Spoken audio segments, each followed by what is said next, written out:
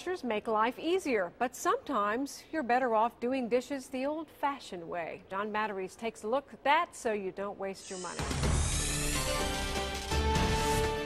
We love our dishwashers. Toss in all your dirty plates and glasses, add detergent, and press the button. Nothing simpler. But it turns out many of us are putting things in that dishwasher we shouldn't be washing there. Consumer Reports magazine says the dishwasher is not a place for Granny's glassware or anything else easily broken or damaged. So with the help of Consumer Reports and dishwasher manufacturers, we have a list of items you should wash only by hand.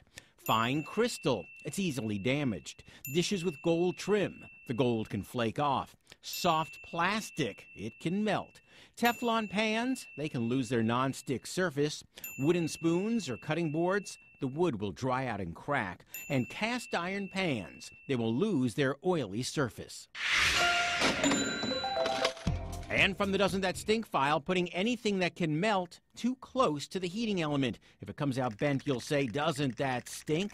Consumer Report says if there's any question about a plastic cup or plate, place it on the top rack away from the heat. Better yet, turn off the drying feature for that load.